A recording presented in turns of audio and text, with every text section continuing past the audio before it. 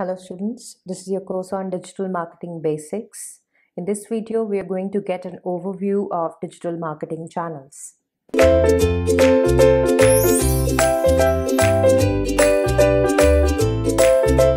Now this is an overview video because following further into this course, as we will understand the various terms and strategies that are employed in digital marketing, we will have a detailed chapter in all the channels that are involved in digital marketing execution, and we will be getting into each channel component specifically by learning the concept as well as applying the practical. But before we get there, let's understand what exactly it is that a digital marketing channel does. Or for that matter, what exactly it is that a channel does. A channel is nothing but a medium through which a business can reach its target customer, engage them with meaningful content, provide a solution to their problem, deliver the said solution, and retain them for a long term. Which means that a channel is nothing short of a digital marketing funnel that ensures that a customer flows from the market to the company website or the company platform, the store, in their desired manner.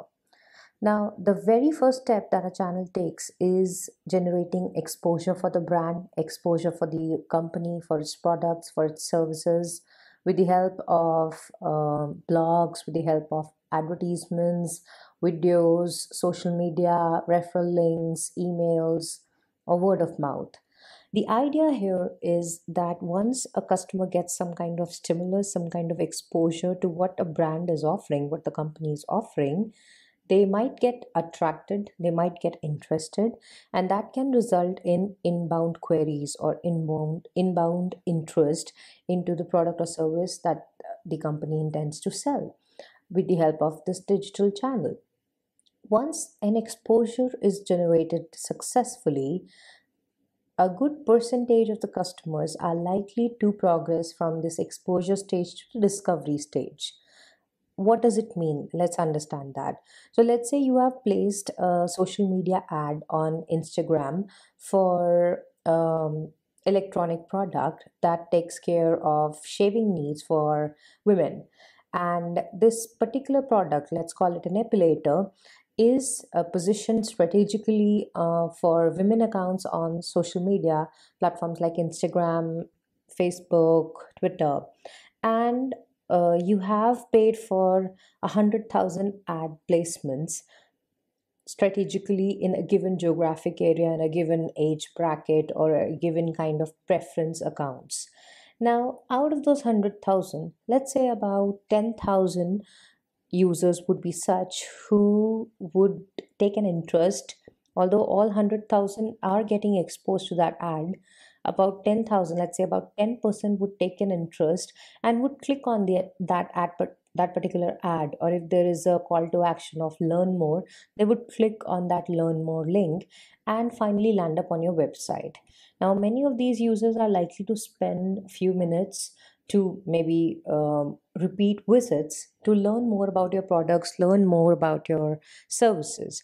This stage is called discovery stage because this is where the users are discovering what your value proposition is. Out of these 10,000, about 1,000 would then progress towards a consideration stage. This is where they have a potential of becoming a customer. They want to buy something, they would probably engage your CRM. If they are interested in buying something, they may select products and add those to cart. And then from about 1,000 of them, let's say about 500 could actually land up into being actual customers, wherein they will be converted from prospects to customers or clients. This stage is called conversion. So a channel is nothing but a way in which you can lead customers from a competitive open market to become your paying customers. And once they have been converted into paying customers, the companies can then employ these channels to maintain a relationship with them engage them in a continual manner, ensure that these customers are happy, are saying positive things about them, have a loop of word of mouth going, and then retain them for future business or make them come back to the organization for repeat purchase.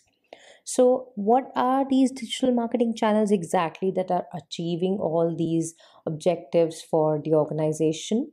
These could be broadly categorized into search engine, social media, email marketing, and affiliate marketing. And all these channels have a central purpose of guiding customers towards the website or the store or a unified platform where the company wants their customer to come and learn about them or finally make a purchase. Now, social media here is represented with the help of Google.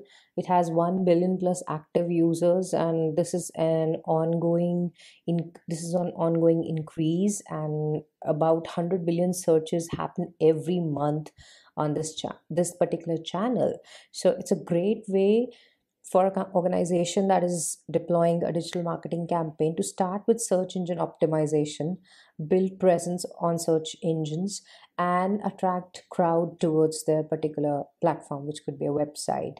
Then you have social media like Facebook, Twitter, Instagram, LinkedIn, Snapchat, and even YouTube. Now, YouTube actually plays a dual role. It could be used for social engagement as well as for publishing a lot of video content, which is the more trending way of communicating with the customer for organizations these days.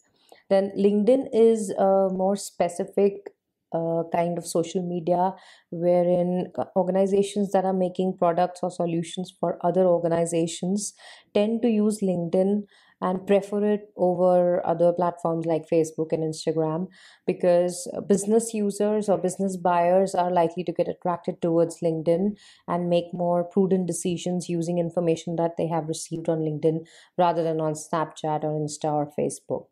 Then you have email marketing, which is a more targeted approach for both new business as well as repeat business. Now, instead of designing a communication as just sending it out there for all and every kind of customers, prospects, and suspects to access, email marketing is specifically designed for campaigns wherein you have a data set, you have a database, you know who your customers are, you want them to come back to you again and again, or you know who your prospects are, and you're giving a targeted kind of message to them for better chances of conversion. And then you have affiliate marketing, where you utilize the ecosystem of the internet, the web, and there are influential people available, influential sources available on in this ecosystem, and you want to use their expertise and their ability to engage audiences to endorse your products, endorse your brand, talk about your products, services, and solutions. So that is also one great way to again route traffic towards your website. So broadly, these are the channels that are employed by digital marketers to successfully execute their digital marketing campaigns. Now, next up, we will be discussing an overview of the digital marketing components, which are critical to the success of a digital marketing campaign. Thank you.